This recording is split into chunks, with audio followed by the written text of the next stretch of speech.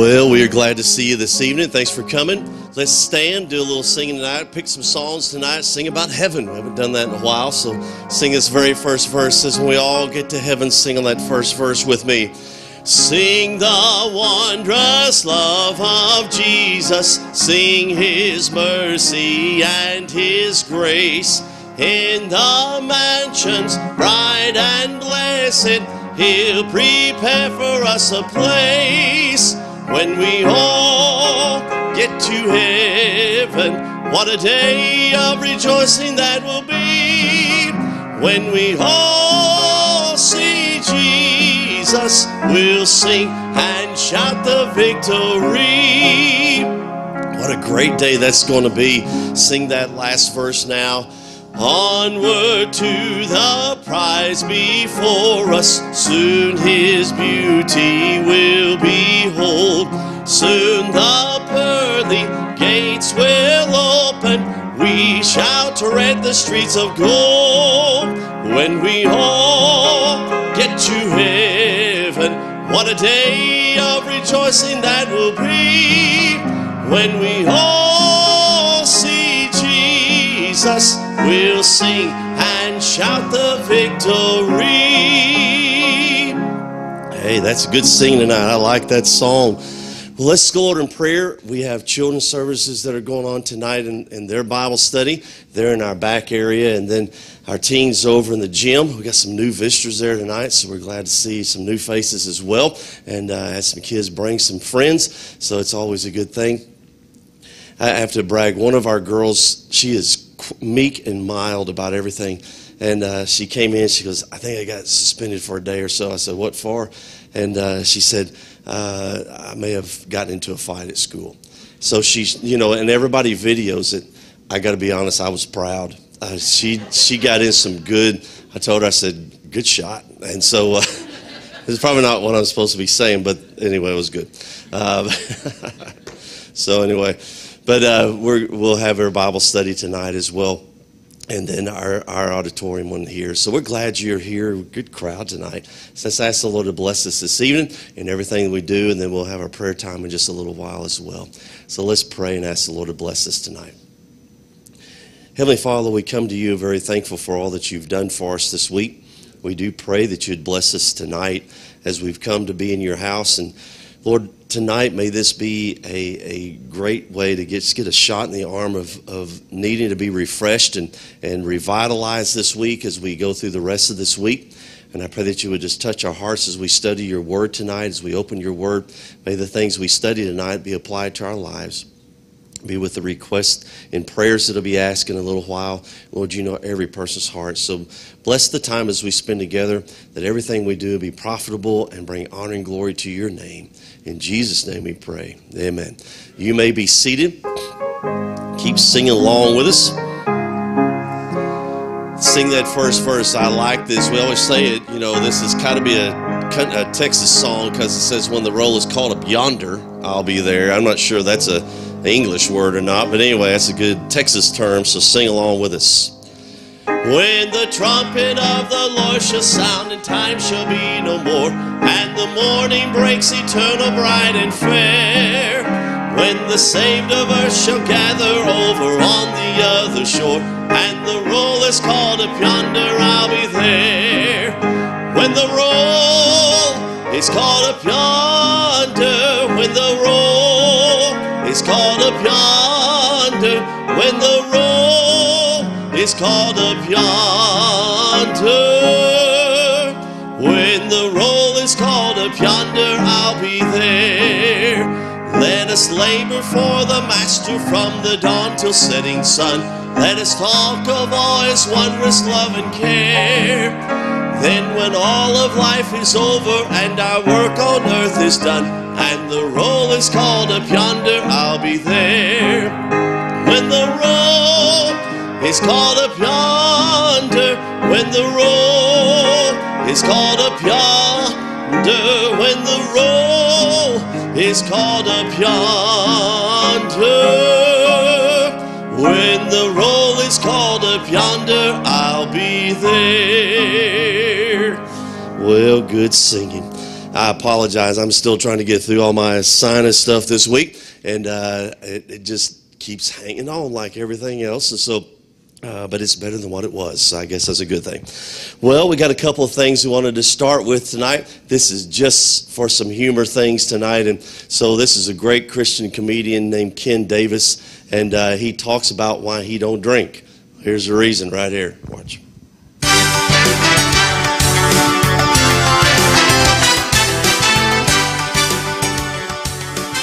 My lips never touched alcohol as a boy. You say, oh, you must have been a good little boy. No, I had a father. And my dad used to say, come here. And he'd get that far away from me and say, breathe upon me. And I would breathe on him. Ah, ah. And then he would get up off the floor. And he would say, if I ever smell alcohol on your breath, that will be the last breath that you take. And I believed my father. So I became what was known as the designated driver before the designated driver even existed. I was the guy. You drive. And I watched what would go on. I had a friend one time sitting in the back seat. He drank a bunch of beer and then some hard liquor on top of it. And we're driving home. He's on the football team and he's laying in the back seat doing this, calling out, Mommy! Mommy! And then he yelled to us, oh, stop the car. We stopped the car. He leaned out and got sick as I've ever seen anybody. Shut the door, drove down the road. Mommy! Oh, Mommy! Stop the car. Stop the car, open the door. He got sick. That happened 5 times. The 5th time, I turned around to look because I knew he didn't have nothing left. I fully expected to see his tennis shoes come shooting out of his mouth. On Monday morning, we used to hang out in the locker room. And he comes into the locker room and his eyes look like 2 burnt holes in a blanket. And he goes, oh, you should have been with us Saturday night. Did we ever have a blast? I was 16 and I figured it out. This is stupid. If that's fun, I got a cheaper way to do it. Sneak out behind the barn and go, oh.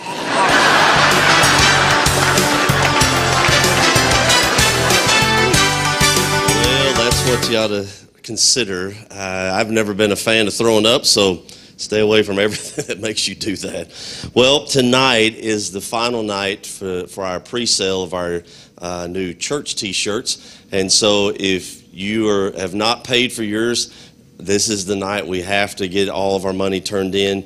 We're placing the order in the morning. Tomorrow's the deadline, and after that I can't order any more from this company on this particular shirt, so we got to get it all in. So if you've paid and you put your money on my desk, or you gave it to Joanne or gave it to me or whatever, we didn't mark your name down if it's been paid or not. So you need to do that tonight as you leave. And so if you haven't put paid by your name, please do that, because when we start adding up everything tomorrow, if your name doesn't have paid by it, we're not ordering those shirts, and so we don't want to mess you up or get it messed up or anything like that. So make sure that if you pay tonight, just put the money on my desk in the back, and we'll get it taken care of. But as you leave out in the foyer, make sure that you put just PD next to it, and I'll know what that means, and I'd appreciate it very much. And then this is not free shirts, so don't go by and go, I just put paid anyway. We don't want you doing that. Just make sure you get it all paid and taken care of tonight. We'll appreciate it. That leads us to the next thing. We've got a fundraiser coming up, and we had one in December. We've got one on January the 23rd. It's going to be our bake auction. We're asking as many people as possibly can to help us with this bake auction by simply baking something, putting it in the auction. That is going to be Sunday night, January 23rd, after church is over with. Now, what we're doing, we'll have some tables set up in the hallway out here, and we'll ask everybody that's bringing stuff to be sure and come. But between 6:30, 6:45, church starts at 7. We will have some cards for you to fill out your name and what the item is, and then we will meet after church in the fellowship hall. And when you go in there, we will bring the items out that we're auctioning off, and you can bid on it if you want. We have husbands sometimes bid on the very thing that their wife just made because their wife will never make it for them, and so this is the only way they can get it. And we appreciate the wives doing that, because that allows us, all the money that goes towards this goes towards our summer youth camp. And summer camp is not until July, but we got a lot of money we got to raise between now and then. Our church hosts the camp, and this is our 4th year, and so we're hosting the camp means we've got to raise a couple thousand more than what normally the churches would, and so that helps us pay for a lot of different extra things that we do at camp that we provide and stuff. And so if you can help us, this will help. All the money will go towards that, and we're hoping to raise between about $1,500 or so to $2,000. That would be great. That would help us out, get a little bit closer to what our goal is, and that way we do have a couple of fundraisers, but we got a big one that's going to come up about May, and we've got to get everything ready to go and make sure we get all of our money raised and everything is ready. And so if you can help us, that will help a teenager go to camp this year, and we'd appreciate that very much. Camp is not, it's not a vacation, and we've had some people, we'd come back from camp and we'd have people come up and go, wow, you had some days off. And I thought, there were no days off at all. And every day starts about 6 a.m., and I was getting in bed about 2 a.m. and getting right back up for about 4 or 5 days of that, and it was great. And so but there was no vacationing. So all of our workers that go, they have full-time jobs, and so they have to take off for the week.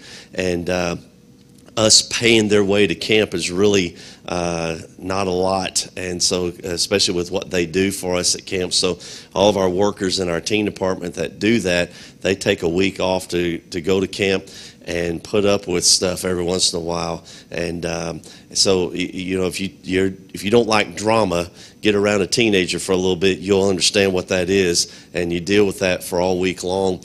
But it's great to see what God does in their life, and that's what our whole purpose is, and to see teenagers get saved. And a lot of teenagers get saved last year, and our biggest thing that we look forward to is to see a lot of teenagers surrender to the ministry. And so that's one of our goals excuse me, every year as we go to camp. And so if you can help us, right up this aisle here at the back of our auditorium is a poster, and if you could put on there that your name and what you would bake, we'd appreciate that very much. We've got to get that filled up pretty well. We've only got a couple of weeks until we do that, and so that's coming up. And so if you could help us out, I would really appreciate that very much. I appreciate everybody that's already filled yours out, but we need some more. And so guys, ladies, if you do that, and we've talked to our teenagers, some of them are going to bake some stuff too, and so then we'll bring it out and we'll start auctioning it off. It's a lot of fun. So start saving your money right now as well. It's a lot of fun to start bidding on things, and we'll have a great time doing that after church Sunday night, January 23rd. The following week is our kickoff for our Ladies Fellowship. That's going to be right over here in our coffee house and Journey classroom. They meet at 6:30. Child care is provided. Child care is basically for the nursery and toddler type of children, and if you need that, that's available as well. The event is free for the ladies to come to. Guys, you're not invited to it. The ladies, we ask that all the ladies come. We have a great time. And then, I've never been there before. The ladies have a great time. And we ask our teen girls to come as well. and they'll come in. They have a dinner that'll be prepared. It's fantastic. Do we know what we're having this first? Was it Frito pie? All right, good. Frito pie. And they'll have that all set up and ready for you to do. They have Frito pie and the trimmings on all that. And then after the fellowship time, I think Priscilla Schreier is doing a deal this time, and via video. And then after her message, they do a discussion for a little bit. Usually try to finish around 8:15 or so, something like that, and it's all free. And so, if you've not been coming to our ladies' fellowship, get started with us this coming month on January 31st. For the guys, so we don't leave you out, we want all the guys to try to start coming. I realize a lot of guys, they don't hang out with other guys. You don't want to share your feelings, and we're not into sharing feelings. So we meet at Potter's Pizza. We're not into the spiritual stuff on Monday nights either out there. We're into just eating, basically, and standing and sitting and talking. And so we have a great time. It's an all-you-can-eat buffet, but it's all you can pay for, too, because it costs you about $10 to go to that. And we'll meet out there at 6:30 at Potter's Pizza on Buffalo Gap Road. You can pay as you leave. And, man, it's a great opportunity for you to kind of get to know other guys. That's the only way this is going to work. For you to fit into our church and our church family and all, you got to come to things. If you just come into church and you don't stay for things, it's kind of hard to get to know people. And so that's why we have these type of things, and then we have activities or fellowships after church is over with at different times. And it's just an opportunity for you to just fellowship. And the Bible talked about that the people, they would have their time of worshiping God, but they also spent time together. And so that's what it's all about. And so Joanne's over our ladies ministry. And just so you know, Joanne doesn't work at our church. We've got people that think she does. Joanne, this is something that we asked her to do a couple of years ago, and so she heads up our ladies ministry. She's inherited a couple of things that she wasn't supposed to, but she doesn't get paid. So if you ever wonder, what does Joanne do here at the church? She has volunteered for several things, and so she doesn't work here full time. So for you that thought she did, we've had some new people come in with us, and they always wonder what area of the church she works in. She doesn't. She works a full-time job just like a lot of you do, and so I appreciate what she does. And heading up the ladies ministry, she's done a great job and continues to do that, takes it very seriously, and so we appreciate what she does and everything. So she's got her and Dorothy and all the crew. They've been working on getting things ready for the spring season or the winter spring, and so we should have a great ladies deal. So we're looking forward to that. I think that's everything. I want you to sing a song with us. This is called In the Sweet By and By, a great old song. And by the way, if you have not signed, and I didn't tell Sabre this either, but if you've not signed the petition, there is a petition here in Abilene for those that are voters. You have to be a registered voter here in the Taylor County.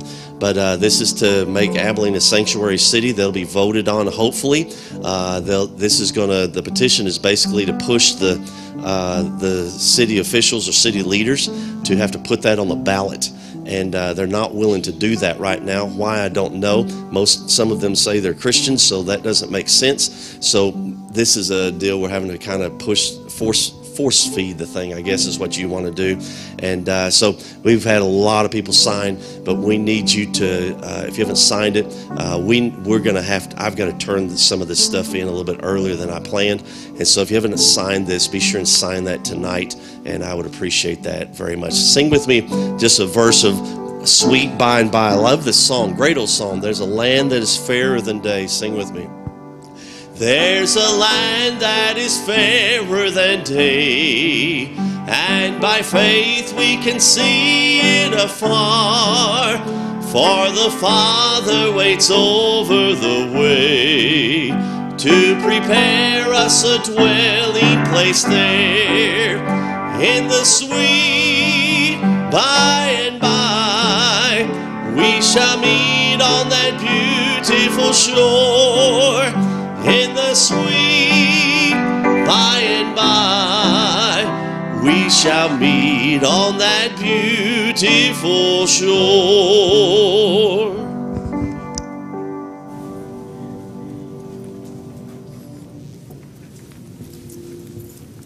Well, we are glad you have joined us tonight. As you know, the first thing we do is to have a prayer time. And I'm going to give you some prayer requests that our church has, and then we'll take your prayer requests and we'll pray with you about it. And we always encourage our people that when you pray in your daily quiet time every morning, or if you're a night owl and you do your prayer time at night, be sure and just ask the Lord to answer all the requests that was given in the Wednesday night Bible class. And He knows what they are, and we'll be able to pray for them all this week. So if you'll do that, we'll appreciate that. Let's start in this section right over here. If you've got a special prayer request, we want to pray with you about it tonight.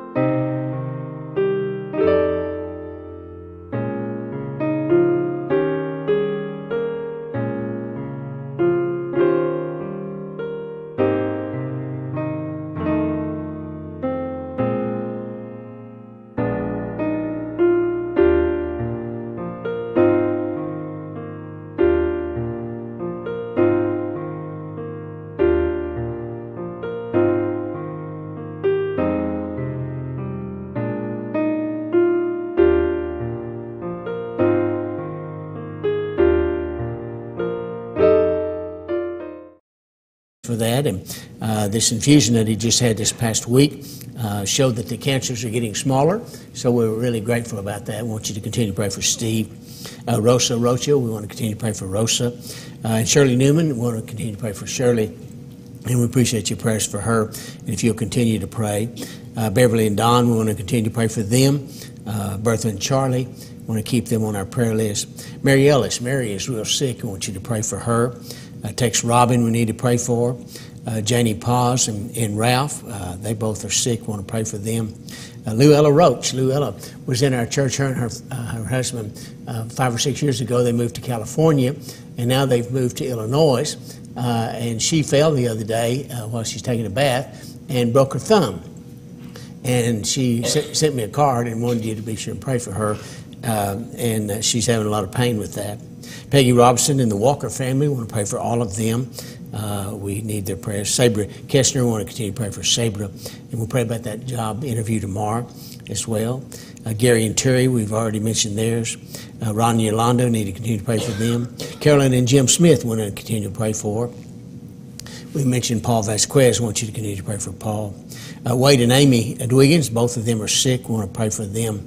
Brother Art Waller, we want to pray for him. Joyce McCoy, Joyce is real sick and we want to pray for her. And Kay Loving had a procedure done this Monday, and we want to pray that'll work out really well.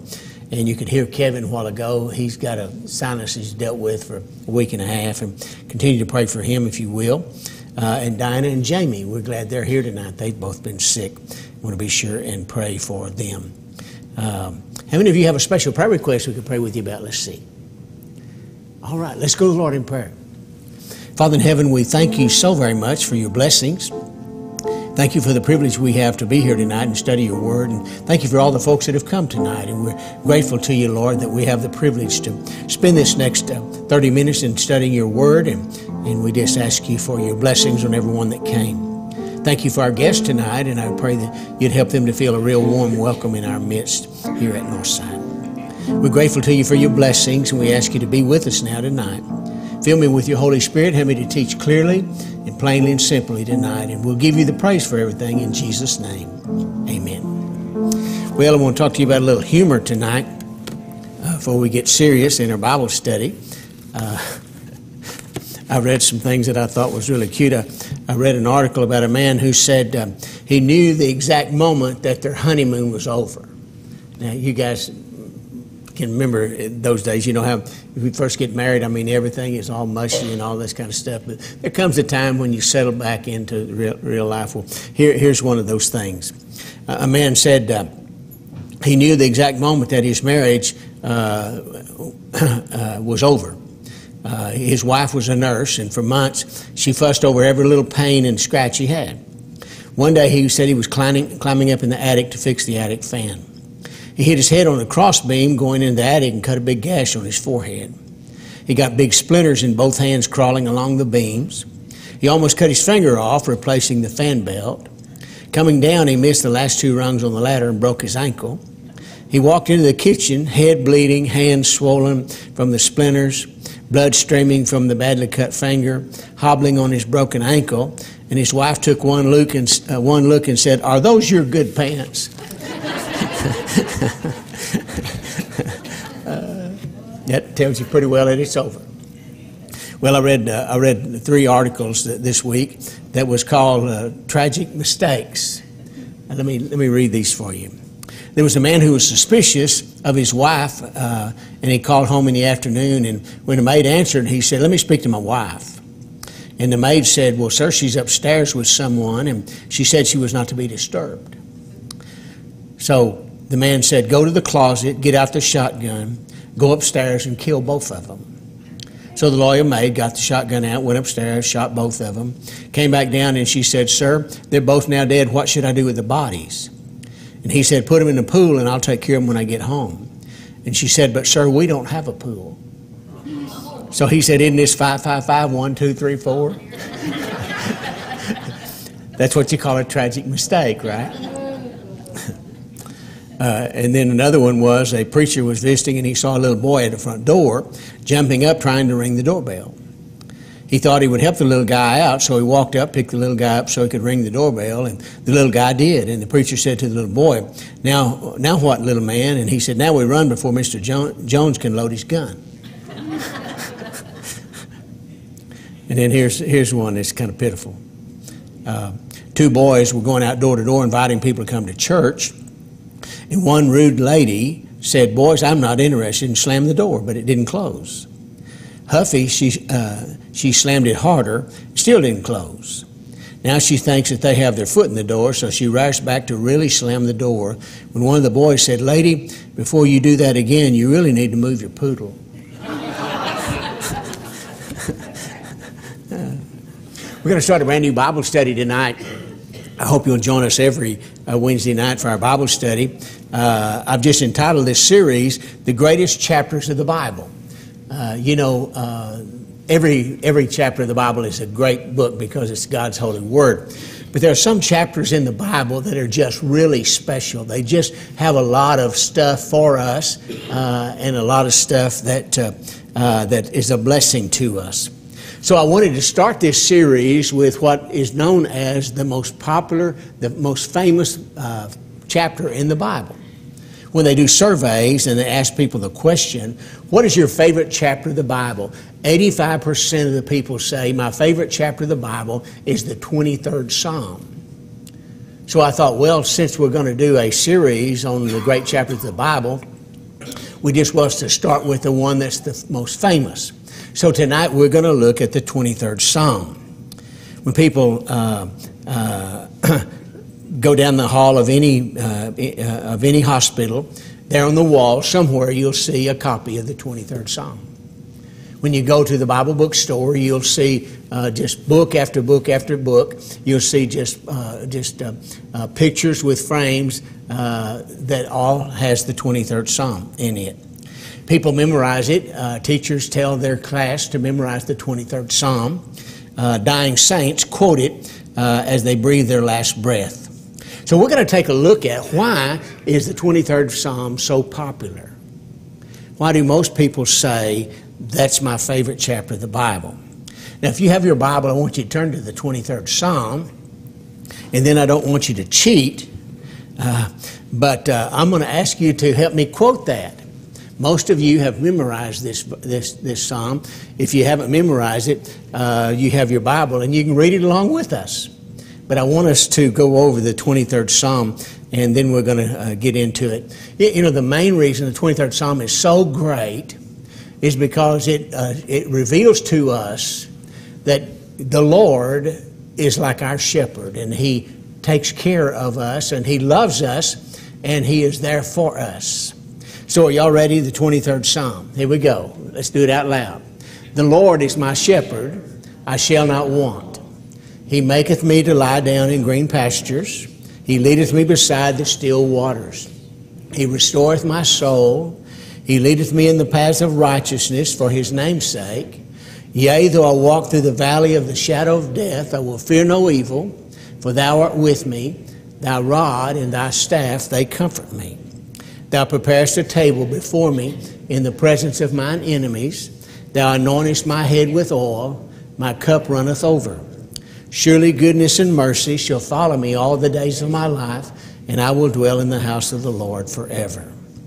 David is the one that God used to write this psalm. And it's unique that David, when God selected him to write this psalm, was himself a shepherd. And so he is going to use a lot of things that a shepherd would be aware of that other people aren't aware of. So keep that in mind, if you will. The location of the 23rd Psalm is really unique. When you look at the psalm before the 23rd Psalm, the 22nd Psalm, it's a psalm about the crucifixion. When you go through that, the information that Jesus would fulfill on the cross, you find that mentioned in the 22nd Psalm. For example, it talks about the fact that Jesus, they would nail His hands and His feet would be pierced. They would nail Him to a cross. He would be crucified. It also talks about the fact that they would cast lots for His clothing, which the soldiers did, as you know. It talks about the mocking that would go on when they took Him into the hall and scourged Him. It talks about how the Father felt when He had to turn his head away when our sins on the cross was placed upon Jesus, and Jesus had to die, and His blood paid our sin debt. So you start off with the cross and Jesus dying on the cross for our sins. Then you jump to the 24th Psalm, and it's a psalm about heaven. And it talks about who is going to ascend into the hill of the Lord, and it talks about us going to heaven, that one day the Lord is going to prepare a place for us, and when He comes back, He's going to take us all to be with Him, and we'll spend forever in heaven. So between the crucifixion, when Jesus died on the cross, until we get to heaven, they place the 23rd Psalm. The 23rd Psalm reminds us that during our life here, because of what Jesus did on the cross in Psalms 22, and because of the fact that we're on our way to heaven in Psalms 24, that Psalms 23 is going to be all about how in this life God is going to be with us, that He's going to be to us like a good shepherd was to their sheep, and that we're going to have a good life because God is going to be there to take care of us. So let's talk about that tonight. So we're in Psalms chapter 23, verse 1. David starts off by saying, the Lord is my shepherd. Again, David, when he started off in his life, he was a shepherd. And he kept his father's flock. But then from there, God did some fabulous stuff in his life, as we'll talk about in just a little bit. But one thing David was aware of, and I want you to think about this. Being a shepherd, he was aware that the care of the sheep totally depended upon the character of the shepherd. And let me say this. If the shepherd was gentle, if the shepherd was kind and brave and intelligent, if the shepherd was hardworking, if he was totally devoted to the sheep, then if you were a sheep in his flock, you had it made. But if the shepherd was cruel and lazy and selfish and uncaring, if he was a coward, wasn't willing to put his life on the line for you, then his sheep had a difficult time. Sheep, as you know, had to deal with storms and enemies and pests and diseases and bullies in the herd. And the sheep had no fangs, they had no horns, they had no claws to defend themselves. The little old legs are so sharp they couldn't outrun anything. So they depended on somebody had to feed them, somebody had to protect them, somebody had to doctor them. Sheep, in order to have it good, had to have a good shepherd. So David is going to take that that knowledge and remind us that as Christians, the Lord is our shepherd. The one who created the world is our shepherd. The one who has all power, who can do anything. There's nothing that can happen in your life that he can't control. And David is going to lay all of those things out for us as we go through the study tonight. So David starts off with, the Lord is my shepherd. It's a personal thing. If you're a Christian, God has adopted you and he has assumed the responsibility to take care of you. So it's really important for you to realize, as a child of God, you are in good hands. You're in the hands of the one who knows everything, the one who has the power to do anything. And by the time we get through with this Bible study tonight, I hope you'll leave here realizing what a great privilege it is to be a child of God. It's just a wonderful thing to be a Christian. So in verse 1 of chapter 23, David makes the statement, I shall not want. Now, he didn't mean that we'll never have anything that we want in life, or that life is going to be a bed of roses. He didn't mean that. He didn't mean that we will never have problems that we have to face. What he meant was, I realize that I'm under the Lord's care and I'm depending on him to care for me, and I am content with how the Lord is going to care for me. So all of us should be in that category as well. David would think, making it personal, when the storms come, and they will, then my shepherd will keep me safe. And in your life, you'll have problems. And if you'll turn to the Lord, he'll help you with those problems. Or when the pests bother me, David said, like they do the sheep, then he'll provide the repellent that I need. When enemies come to harm me, he will protect me. You know, when David went to Saul and nobody was willing to face Goliath, David reminded him, while I was my father's shepherd, a bear came and God helped me kill that bear. And then one time a lion had one of my lambs in his mouth and I killed the lion. And he was talking about the fact that God helped him do whatever he needed to do to care for the sheep. And so he wants to relay to you tonight, God will do whatever he needs to do to meet the needs of your life. When enemies come, he protects us. When droughts come, he provides a water hole for us. And when the sun beats down hot, he provides a shade for me. Life is filled with obstacles. We all are going to face those. The Christian life is no bed of roses by any stretch of our imagination. But we need the Lord to care for us and help us daily. Out of the Lord's care, I know people, and you know people, who have decided, I don't need the Lord in my life. I can do whatever I want to do, and I can handle the situations like I want. But I'm going to tell you, we are limited in our life, and you're going to run against obstacles you can't solve. You're going to have problems come up in your life that you cannot straighten out. And you're going to have needs come up in your life that you can't meet. So God comes and he says, I'd like to be your shepherd, and if you'll let me be your shepherd, I'll meet those needs for you. Verse 2, David said, he makes me to lie down in green pastures. Key there is green. He makes me to lie down in green pastures. Due to the nature of a sheep, they will not lie down unless the shepherd provides for their anxieties. I read 2 books because I wanted to get some information about sheep that's not in the Bible. And the psalm is all about how a sheep looks at their shepherd. And so I read 2 books. And if you're interested in that, you may be or not be. Philip Keller had a great book on a sheep's look at the shepherd.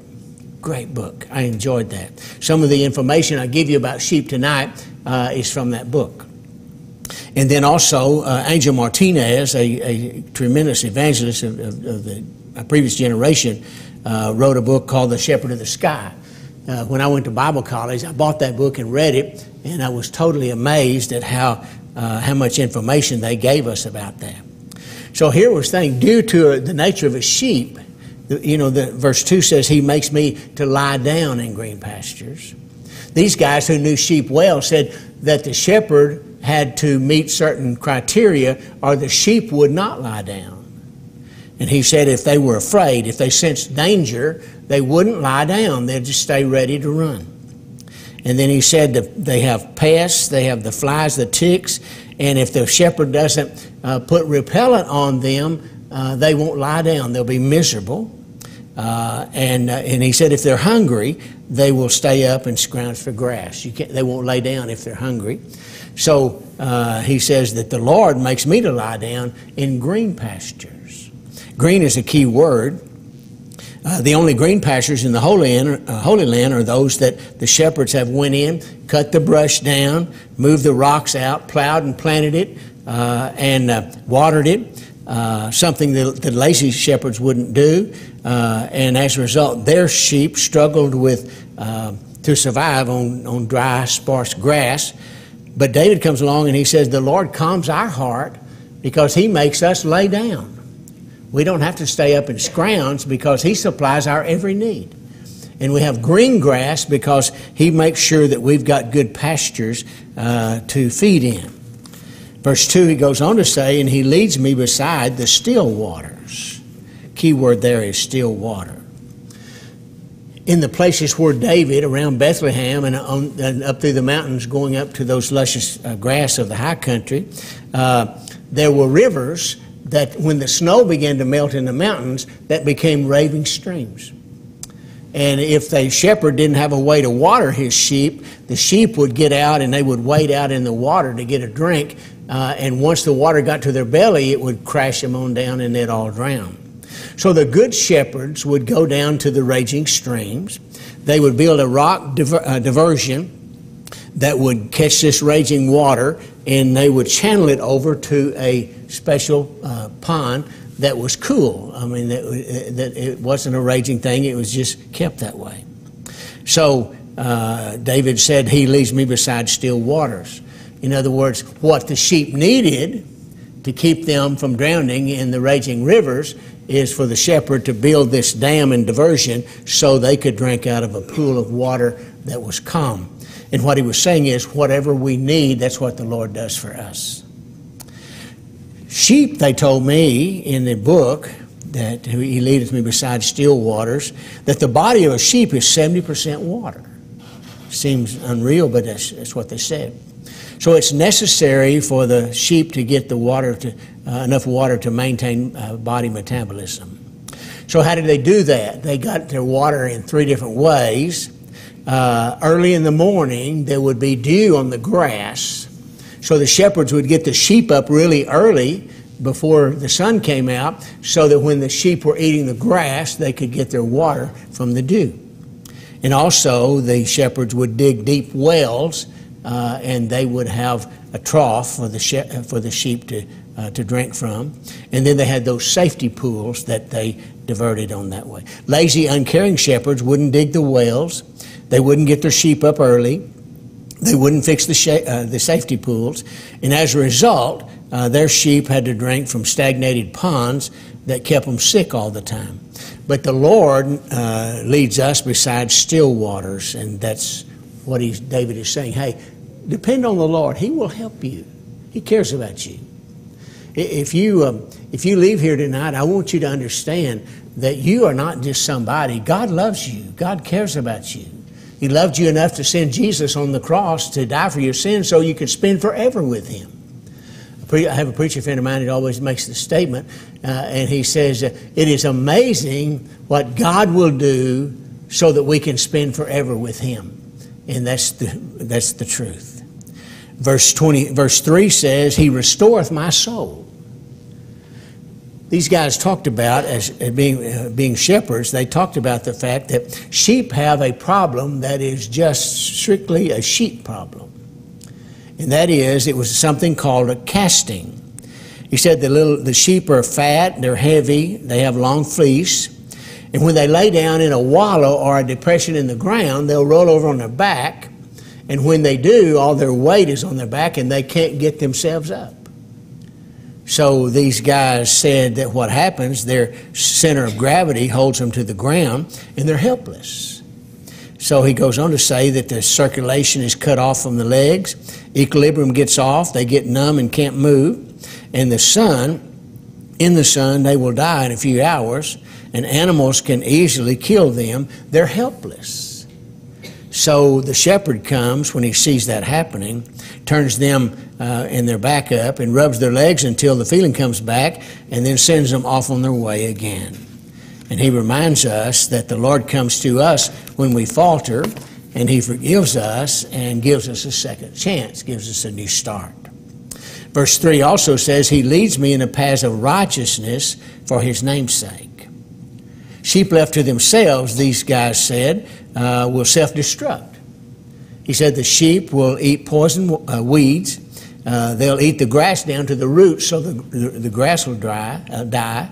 They'll walk over the same trail until they create a gully, and then they'll pollute the land with parasites. So a good shepherd would go in and pull out the poison weeds, would move them from pasture to pasture so they wouldn't totally devastate a pasture. They would constantly see to their care. So again, he was reminding us that that's what the Lord does for us. The Lord answers our prayers, provides our needs, and it's wonderful to be in his care. Here's something really unique, I thought. Psalms chapter 23, verse 4 says, yea, though I walk through the valley of the shadow of death, I will fear no evil, for thou art with me, thy rod and thy staff, they comfort me. These guys said that there was a mountain pass where David had to keep his sheep that they called the valley of the shadow of death. And this valley was a mountain pass that the shepherd would have to take his sheep through to get them from the lowlands in the summertime up to the luscious green grass of the high country. And the problem with this, it was dangerous, and the shepherds hated to do that, but they had to do that to get their sheep where they could eat. It was dangerous because on this one side over here, if the sheep fell off, it had a drop-off of 100 feet. And if they fell off, they were dead. But in a narrow path over then to the other side was the high cliffs, and in those cliffs was the wolves and the bears and the lions. And so what would happen is that the sheep, as the shepherd took them through this pass, if they strayed off, they fell off the side, they would die. If they didn't stay put, if they didn't stay with the herd, then they would get eat up by one of the bears or the lions. So what they did was they came up with this plan. And the plan is that they would run their sheep through this mountain pass. Keeping them together, they thought that they could keep them safe. But their safety totally depended upon whether they stayed close to the shepherd.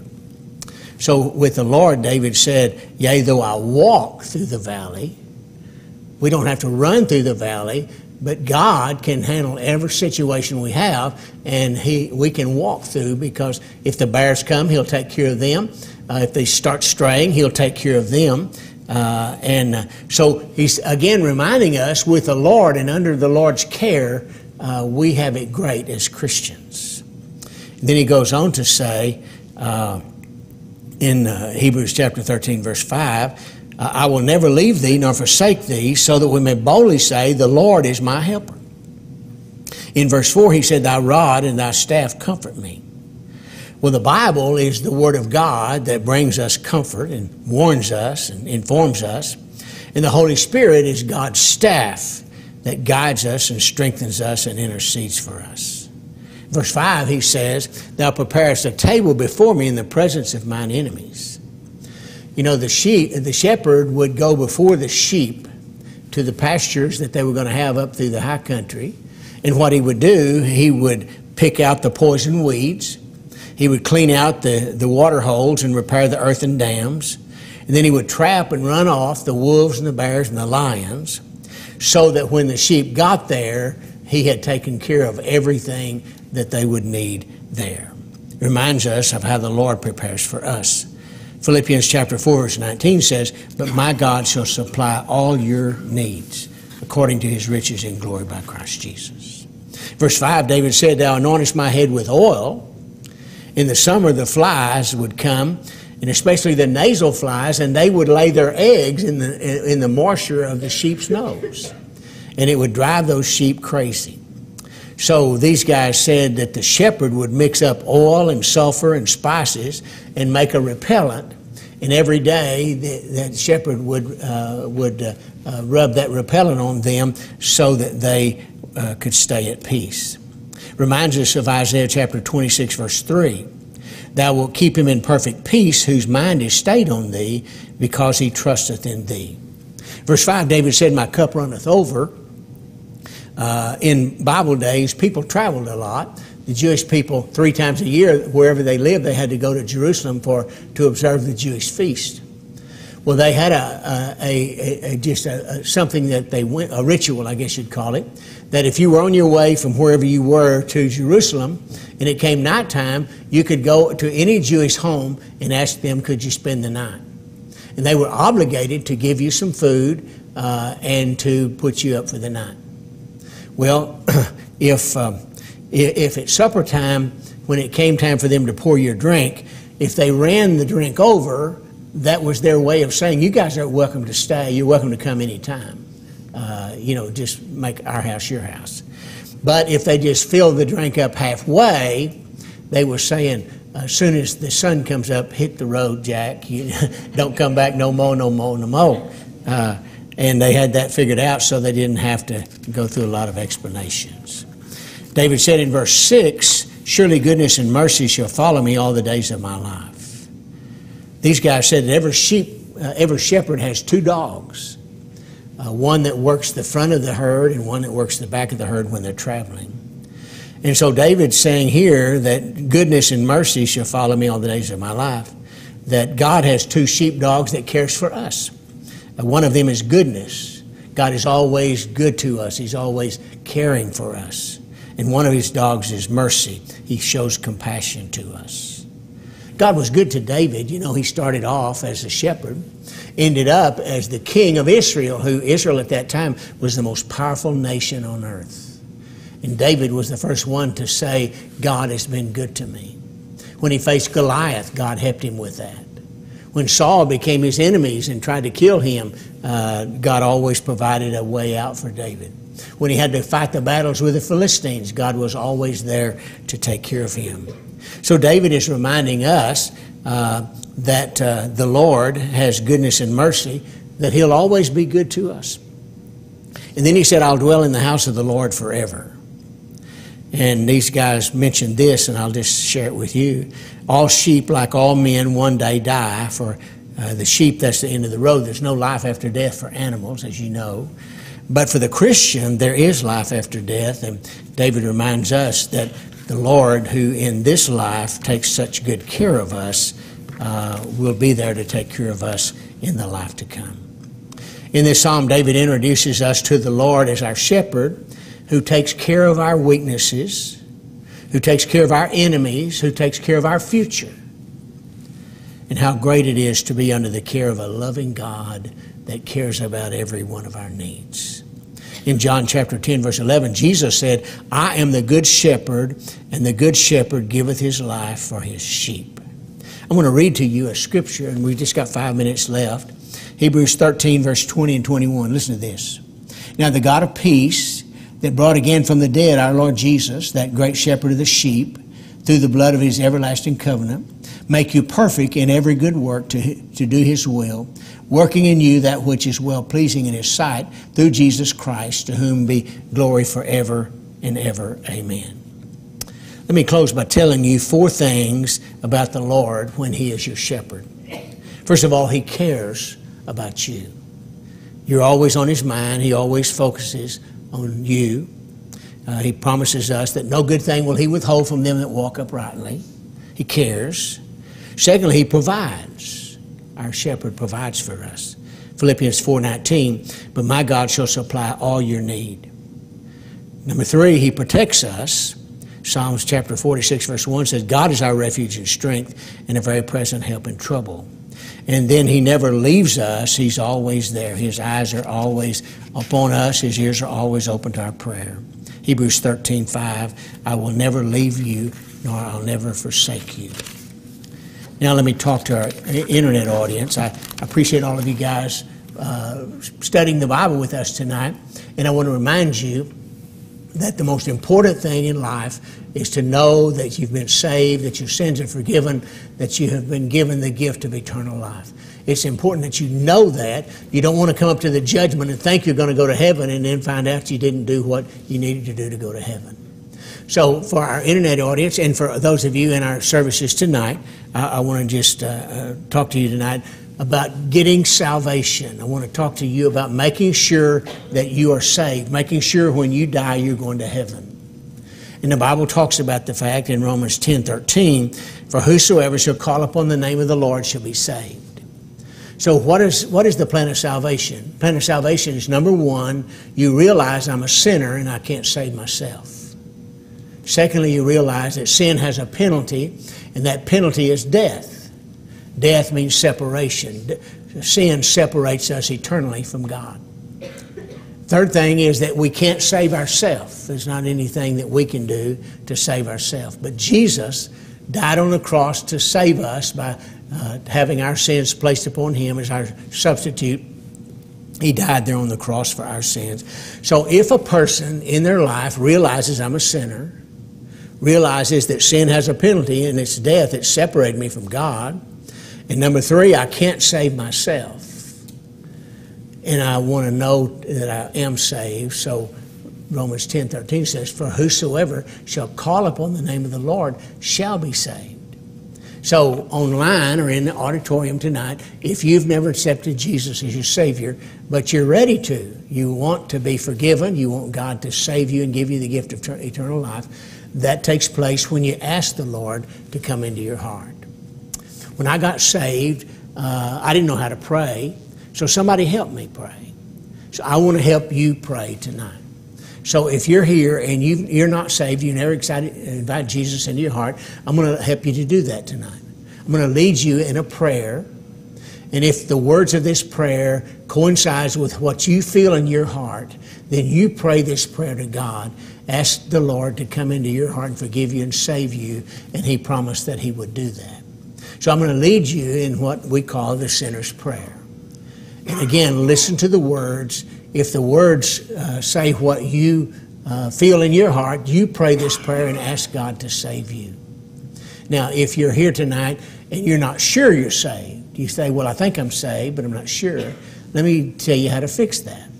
Pray the prayer. If you're already saved, nothing will happen. You're already saved. But if you're not saved, you'll get saved. Here's the good thing about that. When you leave tonight, you'll know I've done what I need to do to be saved. Out of a sincere heart, I ask the Lord to come into my heart and save me. Here's the prayer. Think about it. If you're not sure you're saved, pray the prayer. If you're already saved, nothing will happen. But you'll know you're saved. If you're not saved, you'll get saved tonight. So here's the prayer. Pray the prayer with me if you're sincere about that. Here's the prayer. Dear Lord, I acknowledge that I'm a sinner and that my sins have a penalty and have separated me from you. And dear God, I know that I cannot save myself, but I do know that Jesus Christ can save me because He died on the cross for my sins. So Jesus, I ask you right now to come into my heart, forgive my sins, and save my soul from hell, and give me your gift of eternal life. And I'm asking this in Jesus' name.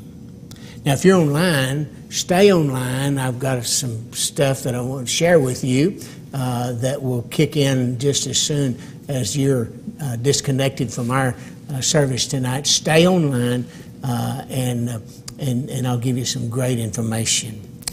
Anyway, thank you so very much for worshiping the Lord with us over the internet today.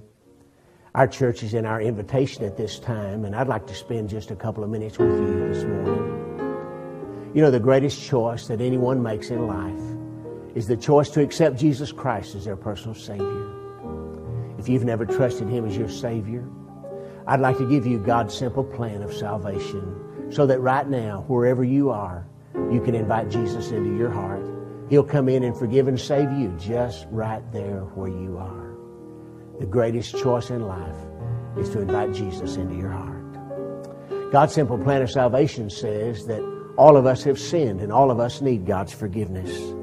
Romans chapter 3 verse 23 says, "For all have sinned and come short of the glory of God." But you know what? God still loves us even though we've sinned. And God still loves you. So God provided a way for us to be forgiven. And that way is through the death of the Lord Jesus Christ on the cross.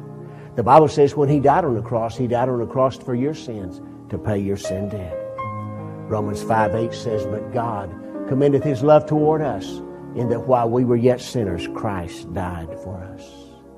And you know, God has a plan, and that plan says He's got a gift that He wants to give you, and that gift will be yours when you invite Him into your heart. Romans chapter 6 verse 23 says, "For the wages of sin is death, but the gift of God is eternal life through Jesus Christ our Lord." We get this gift by inviting Jesus to come into our heart and be our Savior. Romans 10:13 says, "For whosoever shall call upon the name of the Lord shall be saved." When I got saved, I didn't know how to call upon the Lord, and so someone helped me, and I'd like to help you. If you've never invited Jesus into your heart, but you want to, it happens when you pray a simple prayer, meaning it in your heart. And that prayer would go something like this. I'll say the words, you pray the prayer in your own heart, meaning it, and the Lord will come into your life. Here's the prayer. Dear God, I realize I'm a sinner. I understand that my sin has a penalty, and that penalty is death, a separation from you forever. But I also believe Jesus on the cross died for my sins. And I'm asking you, dear Lord, to come into my heart right now, forgive my sins, and save my soul.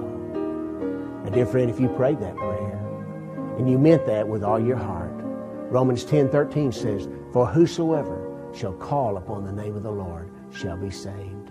And that's what you just did. You just called upon the Lord. And based upon the Word of God, the Bible says that Jesus has come into your heart and given you eternal life.